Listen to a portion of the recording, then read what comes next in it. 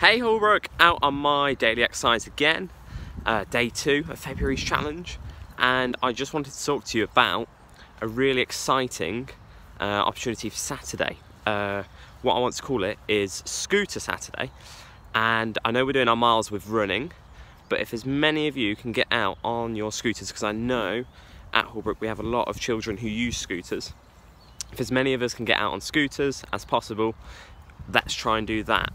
And we'll have a different theme every Saturday for the whole month of February to try and get us out in different things.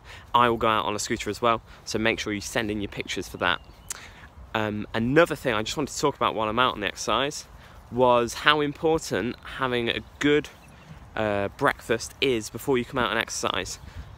So whether that is healthy cereal, just a full of fibre breakfast to really get the energy going.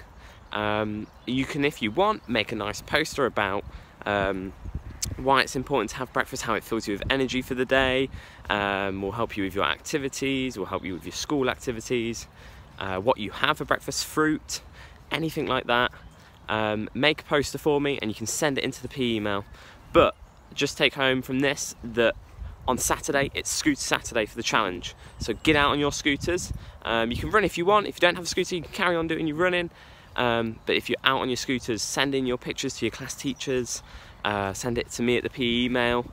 But yeah, anything we can do on Children's Mental Health Week to push our well-being, I think going out on scooters is a great idea. So yeah, make sure you send them in and I'll see you later.